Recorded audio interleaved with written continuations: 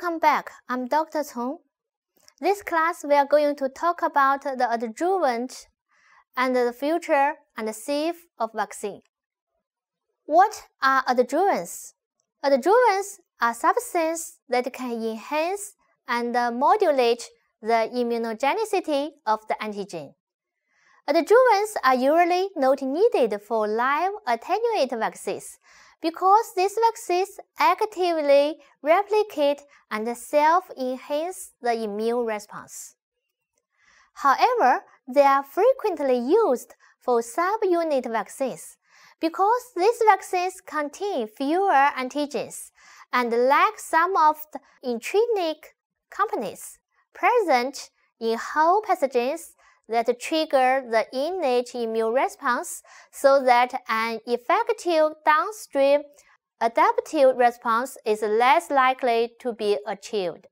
For almost a century, aluminum salts, also known as alum, was the only adjuvant approved worldwide, and they still remain the most widely used. Aluminum salts act primarily by directly activating innate immune cells, leading to antibody production.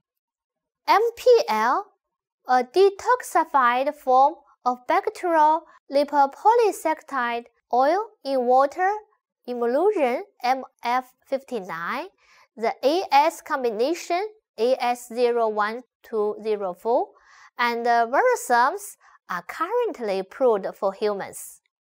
Virusomes consist of spherical lipid layers assembling in vitro with viral proteins to resemble viral membranes.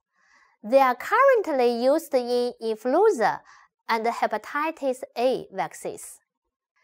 So, are vaccines safe and always effective? Like all medicines, vaccines can have adverse events. However, because vaccines are given as a preventive measure mostly to healthy individuals, especially infants and children, a highly positive benefit-risk profile is essential. Vaccine safety is evaluated in the preclinical and clinical phase of development, but is also continuously monitored after license. Despite the recent successful development in vaccine design, no vaccine provides an absolute or lifelong protection for all vaccinated individuals.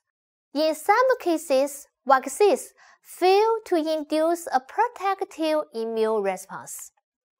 So how could a candidate vaccine reach advanced human trials? So first, consistent protection levels in animal models should be achieved. Second, free from gross tissue side effects. Third, pass recognized toxicity test, animal models, and human phase 1.